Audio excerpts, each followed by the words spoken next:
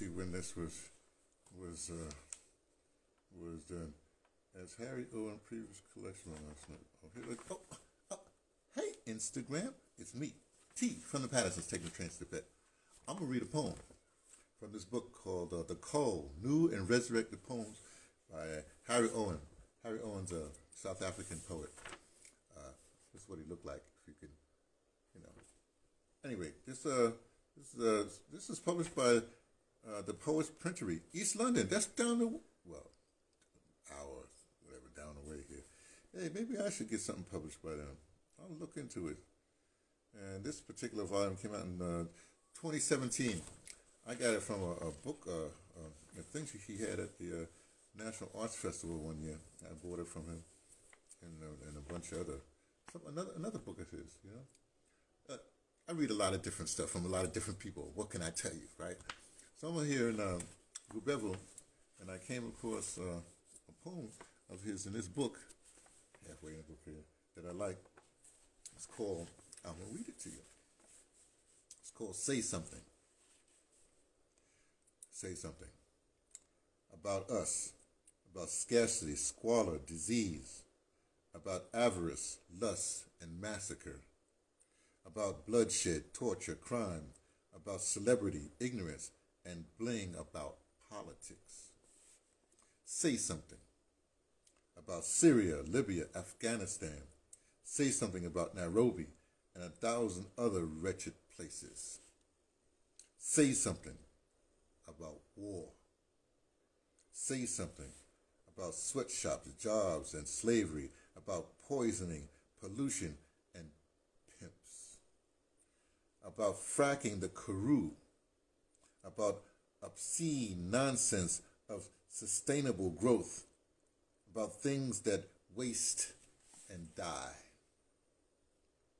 that we're killing along with ourselves, about China. Say something about elephant, rhino, and lion, about tiger, orangutan, pogoman, condor, dolphin, and whale. Say something about the planet, our lovely, threatened globe, about me, about ours, about us. Say something about sickness of the body, of the TV mind, of the right to speak out, of the heart, of the soul, about death, about death, about death. Say something about husbands and wives, daughters, about sisters, brothers, sons. Say something about corruption, about murder and rape, about loneliness, sorrow, wickedness, despair. Say something about gods and gullibility, about faith, about bigotry and sin, about daydreams and night terrors, the childish compulsion to believe. Then pause and say something. If you can whisper it about peace, about hope, about life, say something about them, about us. The same, we're the same. Some honest, some decency, some light, some love. Not gods, not spirits, not heavens, not hells, but us alone, something that we are. Speak it and speak it and speak it. Speak us. That's from a South African poet, Harry Owen, from his, I don't know if it's self-published, but anyway, it's from his published, called The Call: New and Resurrected Poems. Got it a while ago. Probably, I guess it came out in 2017. Maybe that's when I got it from the National Arts Festival. Hey, Ian! My man, my main man. He did the Mother City. Oh, look, I just read the poem. because I'm here in Quebec, and this is a Sunday where I can do anything today, but because like Sundays and Saturdays I do anything. I spew. Fridays is like a week wrap up with stuff that happened. Thursdays is like audio drama day. Oh, the best day of the week, audio drama. When I talk about audio drama, Wednesdays is about world stuff, world politics, global, whatever have you. Tuesdays usually about U.S. stuff, politics, or whatever it is. And Mondays is about me. So tomorrow I can talk about me. But today, I just read a poem. Hope you got it, because I think it's an important poem. I thought it was important. Well, anyway, what I'm starting to do also, hey, New York is checking in. Reggie, my main man. Dare I say? I better say it, because one of my radio children is Reggie. Anyway, look, here's the thing. I've decided. Routine. I've got the routine now that I'll be here. Well, I got the routine.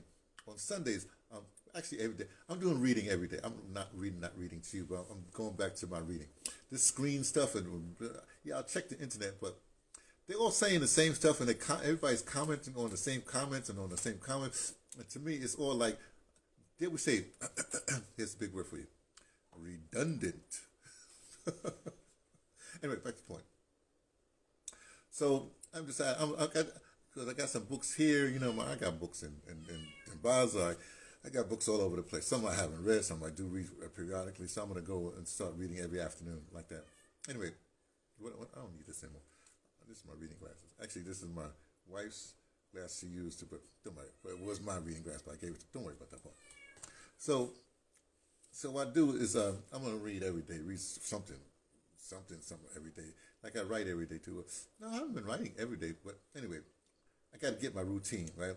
Like here in Gubebo, just this morning, okay, I woke up with blue light as usual. Then I started, the dog was missing yesterday. The dog was running. There was a cow being slaughtered. Something. It was a funeral. It was a cow being slaughtered. So the dog disappeared, hanging with the other dogs because they know they can get some, meat or whatever have you. So I didn't see him last night. So I woke up this morning, and the dog was in the doghouse, chilled, So every time I come out in the morning, the dog got to get up because the dog walk with me, right? Got my little sticky. It's just a little stick. I'll show it to you some other time. And so we started walking. It's about 7 o'clock. And we walked, the ding, that we went to sat down, looked at the lay of the land, right? Then we got up again and walked. Hour and a half later, I'm back. I had to visit my trees, my healing trees here in Quebec. So I did all that. That's my morning walk. This is interesting because it reminded me of when Limbete, right before I left Limbete, I had this long walk, And so walking in the morning is good for you, or it's good for me. I don't know about you. I don't know what's good for you. Y'all got some strange things that's good for y'all, so y'all do what you need to do. Now, then I just had my apple, cut it up, and I had my macadamia, and now I'm talking to you. After I finish, it's kind of, it's like that season. The wind blew a few days, right, and now it's going to rain because we're at that season where they got the land is the soil's got to be ready for planting. It's going to be, this is the growth season that's coming up, right? So usually I would go out and put my feet in the thing, but the ground is cold, and I'm a punk that way. Cold ground, sorry, cold anything. Everybody taking these ice baths, knock yourselves out, ice yourself. The most ice I'll do is I'll get a basin of ice and put my face in it. That'll be my ice bath, right? Anyway, that's the point. So routine is happening now. And I have a really good routine because, like, what's today? Sunday, yeah. So tomorrow morning I go up early. I get to DeBrother in time to hang out with with my peoples, the wisdoms, the DeBrother Society for the Age. I give them like Tai Chi and classes in the morning, Monday, Tuesday, Wednesday, Thursday. Thursday, when I finish with them, I run back here to Gubebo, right? Here, this is my chill spot. Go to my reading spot, my chill spot, hanging out with the wifey. Let me tell you, the wifey's she's a bowl of fun, a cauldron of fun. I just finished reading a poet, like a poetry kind of, a cauldron of fun. She's hilarious, right? Nobody knows that. Plus, anyway, I have fun with her. So then when I go to DeBrother, I got a lot of work to do. I got stuff to do, but because we're building this whole thing. This is the planning. This routine is going to get done, right? So for the next few, until I get to New York, I have another routine probably. That's the cat.